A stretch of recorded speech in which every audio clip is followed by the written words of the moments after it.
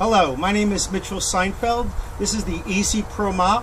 This is an instructional video to show you exactly how to make your mop work once you purchased it and you brought it home. I'm going to go over everything there is to use on the mop, how to store it, and the different parts in case you ever had a question. You'll be able to tell us exactly what's going on with your mop. I hope you enjoy the video.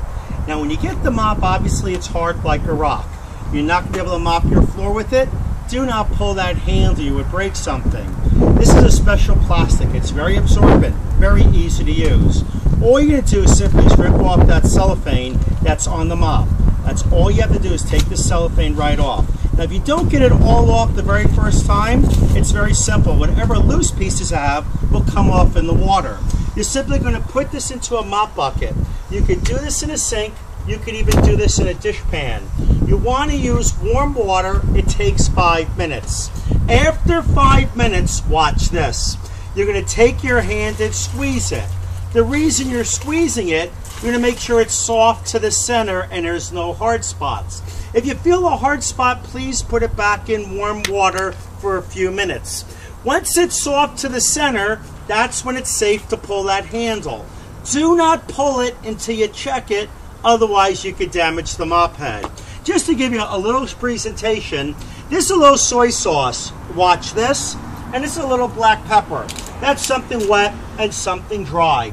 I don't care what the spill is, what the dry stuff is, you'll love the mop.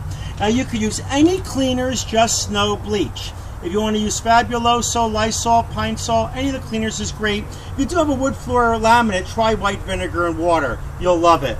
I'm simply going to mop the floor. I'm going to do one pass, just like so.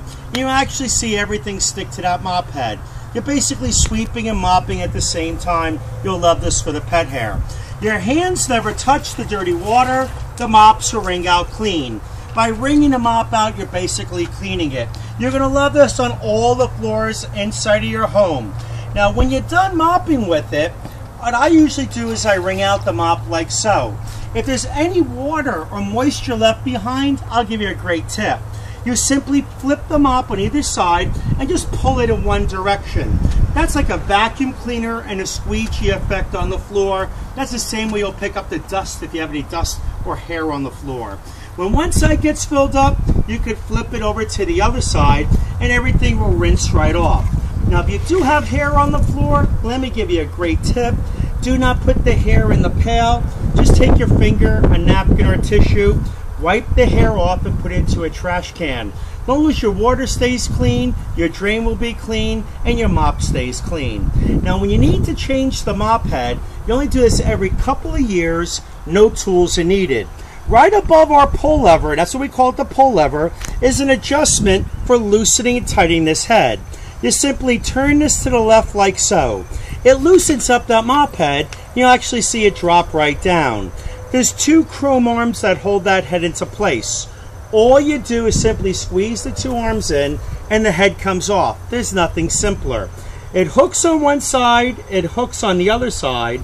The mop will not work until you take this slide and tighten it right back into place. Now please do never over tighten it. So many customers will tighten it up all the way like so, and then the mop isn't going to work well for them because you're pushing it all in there.